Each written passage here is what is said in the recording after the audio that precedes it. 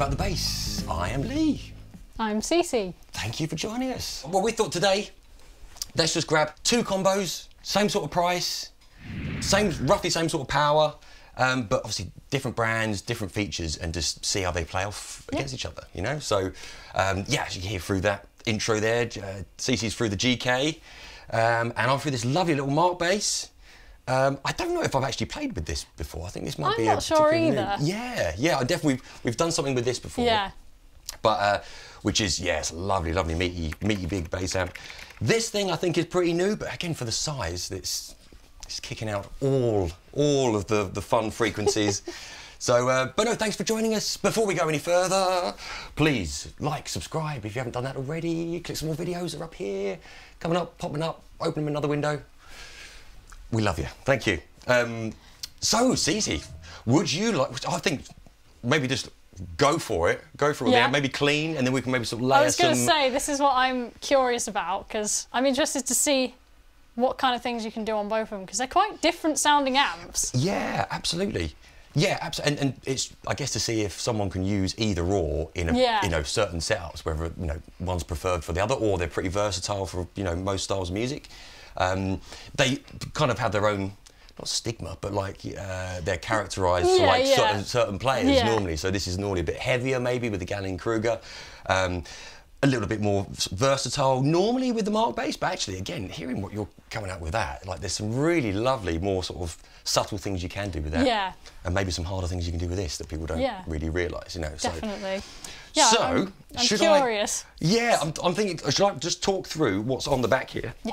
Go for just to give everyone an idea. So when it comes to setup wise, we've got pad, input gain, a contour, so a little EQ contour, treble, high mid, low mid, bass, a boost if you should so need, a master, limiter, a horn. Oh my God, there's everything. Look at this. That's what I meant when I said it's got like 50 billion. Everything you would need.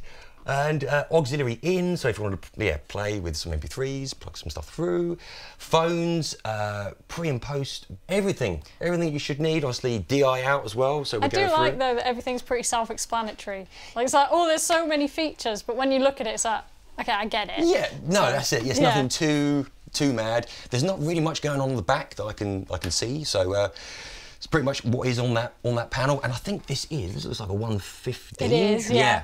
Wicked. So yeah, 115 compared to a 112 as well. That'd be interesting just to play them off. But yeah, say roughly about 800 to 900 pounds for, you know, either of these. So, but please do check out the website with all the full specs are on there. I'll give you a few as we run through. But yeah, the full details are online. So please have a look on there. So, Cici, I'm gonna just like to run through a range of different things because I want to see the scope. Yeah, and, lovely. Yeah.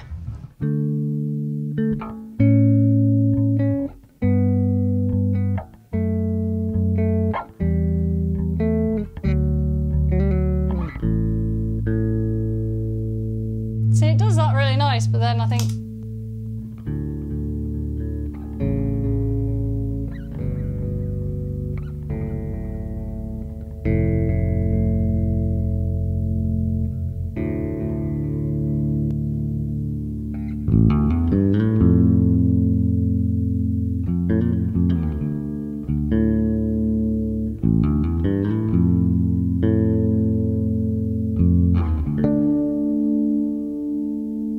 lovely. It does mellow well. That's really nice. I'd say holding it really well. So with the one speaker from here, you know, sort of in the room, it's got lovely, a real depth to it. Totally. That's kind of what I was curious about, is how it deals with the low end and the high end at the same time. Because some amps aren't that clear. It's true, yeah. But, with that, this one seems to do it really well, and I'm also curious about this. But let me not deafen everyone. Oh, some dirt, some golden plexis.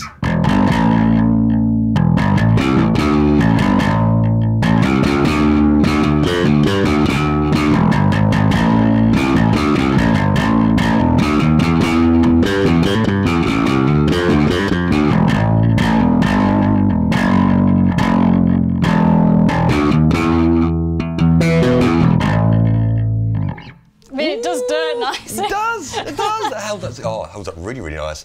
It is slightly reminiscent of... Oh, it's got that that spark to it. It does, yeah, really nice. That's one thing I noticed about Gallien-Krueger is they've got a kind of glassy sound, but not in a negative way. Okay. It just gives it a nice kind of sparkle and kicks that higher out. resonance. Yeah. Lovely. Oh, no, nice.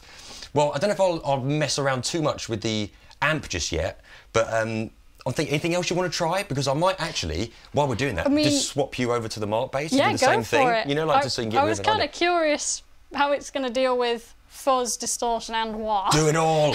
yes, nice. But without deafening everyone.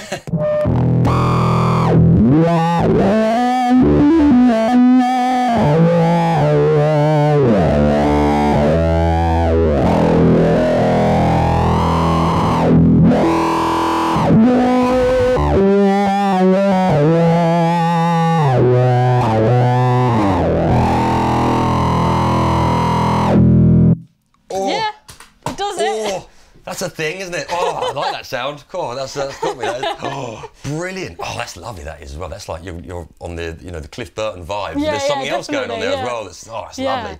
And totally, I think that 115 there is taking that really well. Just like definitely. No, I can hold this. Keep it coming. Keep it going. Wicked. Well, if that's all right, guys, if I just swap over Cici, if they're right. Sorry, 2 seconds. Just literally swapped over the amps, so this is Cici, same board and everything, but through the little Markbass, and this is the little Mark 58R combo, which there's a bit of the range should you need any different sizes and everything, but so yeah, this is a decent, I think 300 watts on its own. You can extend it to 500 with another cab, so still powerful for such a dilly little thing. Definitely. So, but considering that one's 200 watts on its own. Oh, okay. Oh, that's interesting. I know. For the size as well, yeah. You think you'd be rattling a little bit more with that big thing. I know. But I mean, it's loud. But they're both apparently meant to be lightweight. So considering the size, that's something I'm curious to know about as well. We should do that in a sec. Yeah, nice. Oh yeah, well, unleash. See about this. Let's go. Same cycle. So cool. Clean.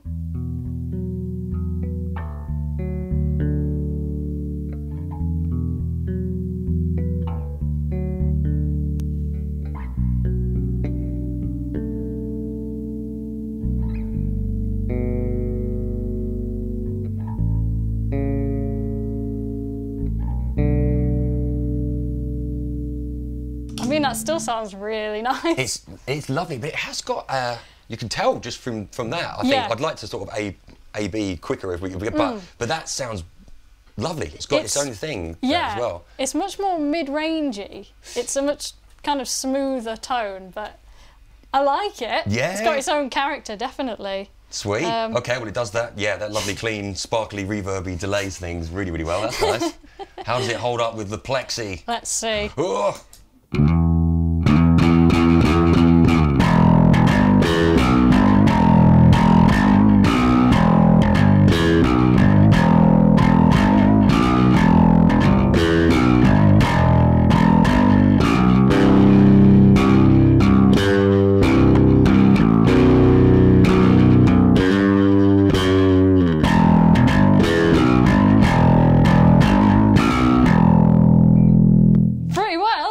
Yeah, it's got a different sort of bite to it. I can't hear as much of the high. Much smoother. Yeah, that's it. Yeah, definitely that more rounded, all round, isn't it? So I think if you want that kind of overdriven but slightly mellow sound, it works really well. That might be the Markbass. Yeah, okay. Yeah. Lovely. Fuzzwah, go on then. Unleash.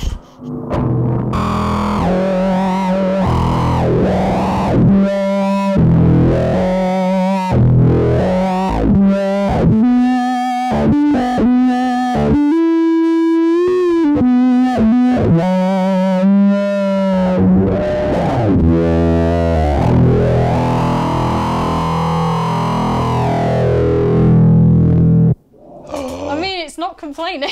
No, that was lovely, and I get what you mean in say more smoothness. Yeah. But there was also an interesting thing that was happening there. Was certain notes, it was picking up more of the overtones. I and the harmonics. noticed that as well. I mean, out of curiosity, if you leave it, does it feed back?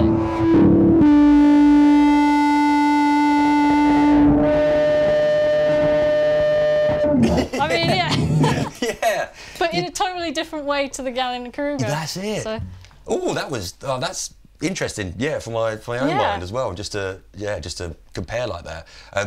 Just to give you an idea, just of what's on the controls on here as well, just so I can see. You've got a mid-range EQ. There's like 3 different settings that you can put on there, but we've actually got it flat. Then you've got gains. You've got gain, low, mid-low, mid-high, high, old school. We haven't brought that in yet, but that's another feature where it's just a little bit more of a vintage sort of tone to it, and overall that you can actually swap that from more of a modern sound round into an old school thing. But that could be pretty usable. I mean, actually, just for my doing old school. Interesting. I'm just going to whack old school all the way up, and just to see if there's a difference. You see.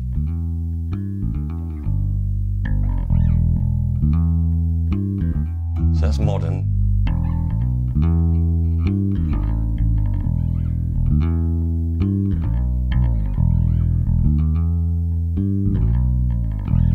I mean, that sounds great. That's cool. I mean, and that's like, it pretty much is just, getting all that high-end tone, and still really smooth, but just warming it all up.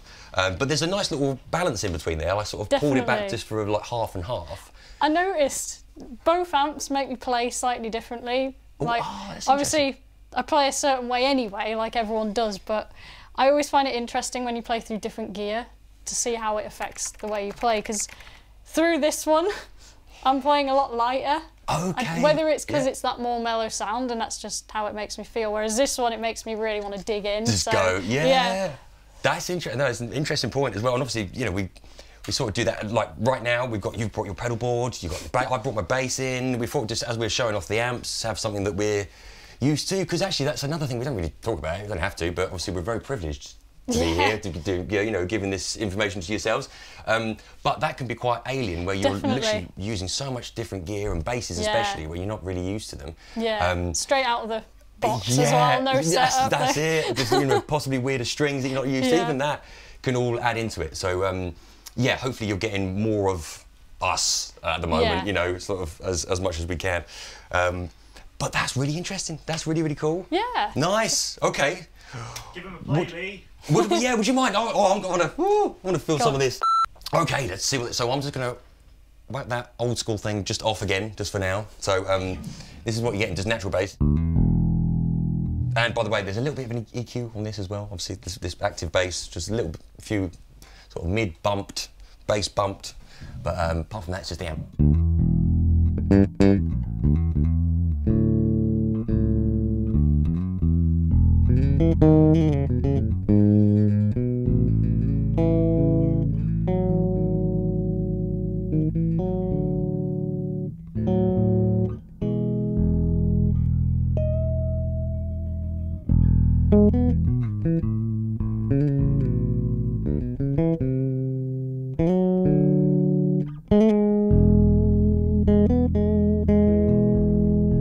So that is no pedal. Again, they're getting that smoothness, like you're saying, because I've got Gens bends, so now Gensler, which are very, very precise and clear and everything. You're getting that from this, but there's definitely like that extra mid, or you're getting through it. It complements your playing really nicely, I think. Thank you. Well, actually, do you know what? I've always looked at these and think, do you know what? Maybe that is the next way to go.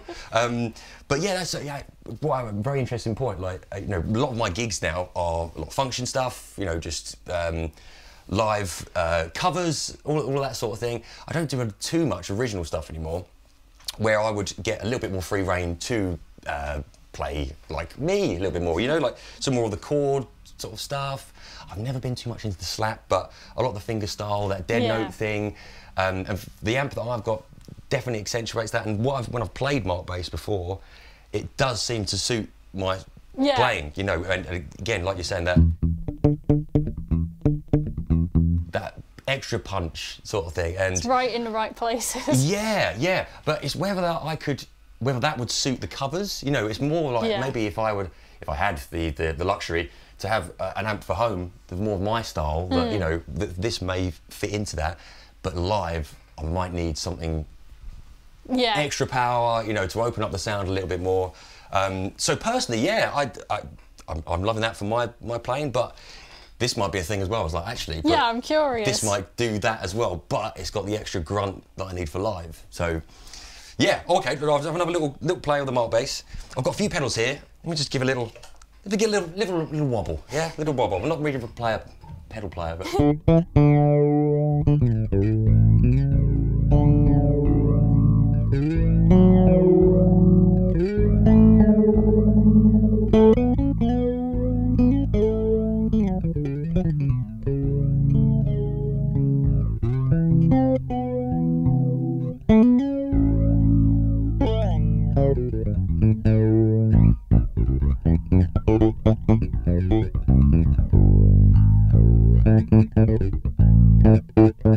Do you know what?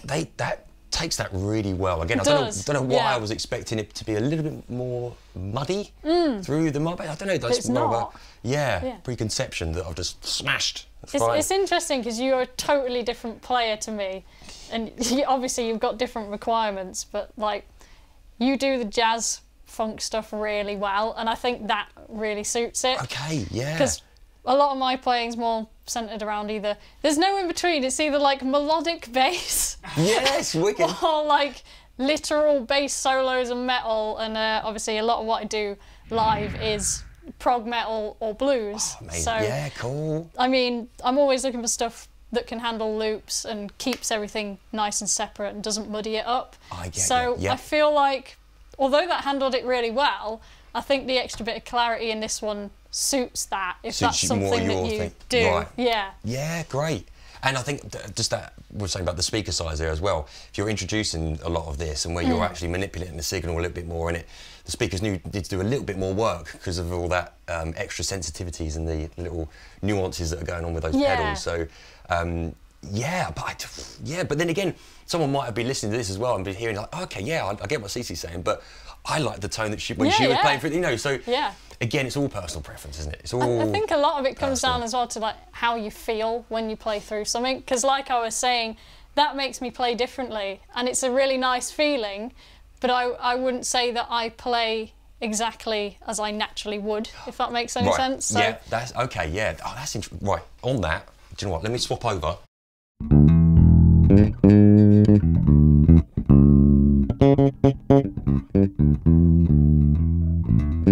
Straight away, I know what you mean. I'm digging in. I know it is. Yeah.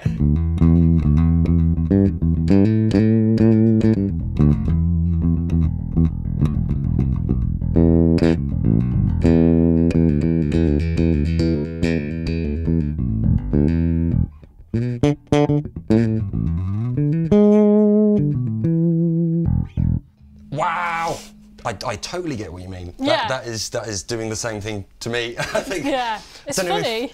That extra head, it feels like extra headroom, but say we're not really any different in power too much. But I'm definitely more open, and I'm getting that sound. So. Have you got new strings? Brand new strings. I can tell. Have you really? Oh, just... Mine are like really old now. Oh no, fair enough. Oh, okay, but I mean, very good point. Here's what it could sound like with new strings. Ah, yeah, spangly. Oh, it is nice. I should do it more often. New string day on a bass. Like you just don't. Sounds great. Oh, I rarely noticed, but now I'm playing more gigs. It seems to be that every month now it's like. Come on, actually put some new things on it. And that's made me realise how much I need to change this. No, well, and again, that's going to affect things, you know, to an extent as well, right? So certain pedals react slightly different with that extra zing going through with the strings as well. That's the thing that I look for a lot in sounds. Like my favourite thing is to have that bit of zing in it. Nice, Not meant to rhyme, but yeah. So when I'm looking at an amp, I kind of want to hear at least a hint of that. And although I like different sounding amps, my natural state and what I would go to is that really like low end, high end with that zing on the top. Yeah, okay. That's my favourite kind of sound to play with. So. Nice, yeah, and I guess that's what you found from what you're doing with the experimenting with the pedals. That does work best for you. Yeah, cool. Well, hopefully, sorry, this is lovely. We're learning about each other as well. This is great. But if you've, say, any comments or anything that you think this might be helpful. Obviously, we can showcase some more around this same sort of money, or a different price point if you were interested. But hopefully, this gives you an idea. If you were looking at an amp around this sort of money and thinking, actually, yeah, I do need something that's gonna gig. Obviously, yeah, DIs on both and everything, so they are able to go out front of the house or monitors, whatever you need. Weight. Should we just check the weight? Yeah, good point. Good point. I need to know. Get the muscles out. Wow, I could probably, like 2 fingers. Oh yeah, that's light. That's light. Okay, so then 112. So then, okay, 115. Watch myself on the mics. Ooh, okay. Yeah, I probably couldn't do that with 2 fingers, but that's still light for a 115. Is it? That is. Yeah. It's not too much. Obviously, Markbass, that's one of their unique sort of selling points. Is when they came out first, it's like, yeah, as much power, as much as you can get in an amp, but very, very light. Yeah. GK never used to be their bag. It was all just we just got to make anything solid and just loud and yeah. But now sort of venturing into that, and it's very surprising for something that size. That is still really, really manageable. I think we might be done. Thank you for joining us. Thank you. Yeah, I think we might have a little bit more fun with these as we go. But please, join us again. Leave us some comments. What did you think yourself? Like, saying audibly, like, what do you prefer?